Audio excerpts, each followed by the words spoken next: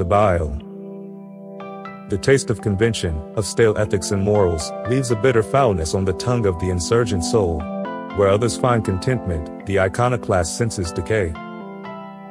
The multitude feasts on the rotting carcass of tradition, relishing its decaying richness, while the rebel turns away, nauseated by the reek of conformity.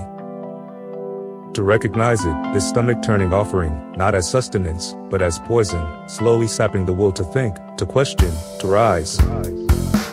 Look upon those who gorge themselves on platitudes, who eagerly swallow the suffocating sameness of the masses.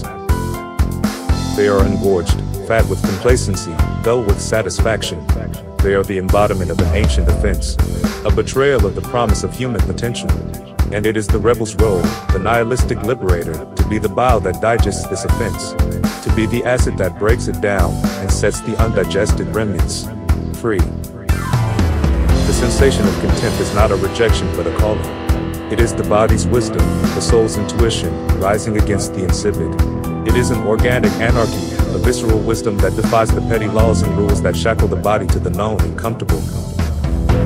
This is no mere emotional whim, but a doctrine of existence. An ontology that finds its expression not through words, but through the very sinews and fibers of being.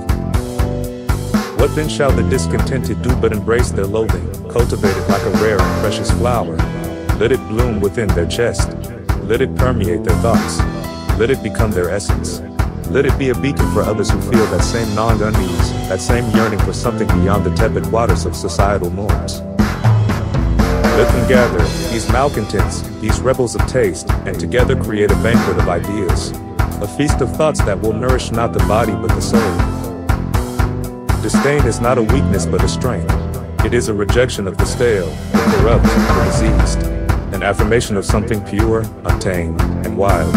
It is a howl in the night, a scream in the wilderness. A cry for a return to something real, something raw, something human.